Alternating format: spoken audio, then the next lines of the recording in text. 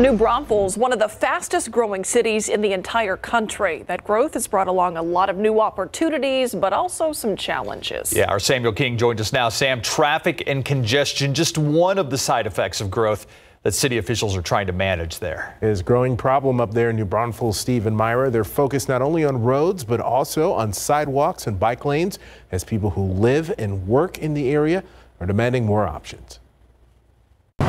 When the city almost doubles in size, congestion is sure to follow. Last year during the shutdown, it was really nice, but yeah, traffic has definitely been picking up a lot. Trisha Coe commutes to New Braunfels every day from the Floresville area. She's one of the new arrivals in our region, moving to Texas a few years ago from California. She's glad to see that TxDOT and local officials have been focused on improvements to roadways like I-35, State Highway 46, and Loop 337. So I think that'll really help with the congestion. Assistant Public Works Director and City Engineer Gary Ford says the city is also focused on improving local streets. We have 4 corridors currently either under construction or under design.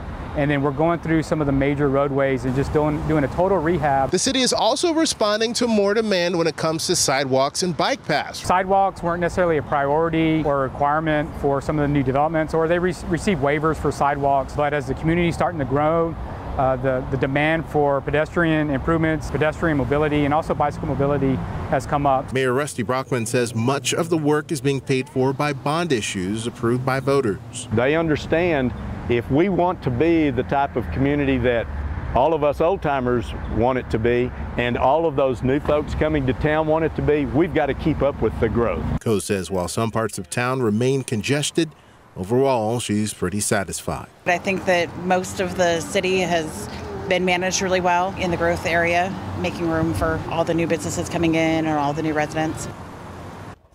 And she is actually one of the 70% of people who work in New Braunfels who actually commute from outside of the city. Another thing that's adding to the growth up there. And as reported back in the summer, New Braunfels also studying expansion of transit options in the community, both in town and possible connections to areas like Seguin, San Marcos, and San Antonio. We'll keep an eye on that.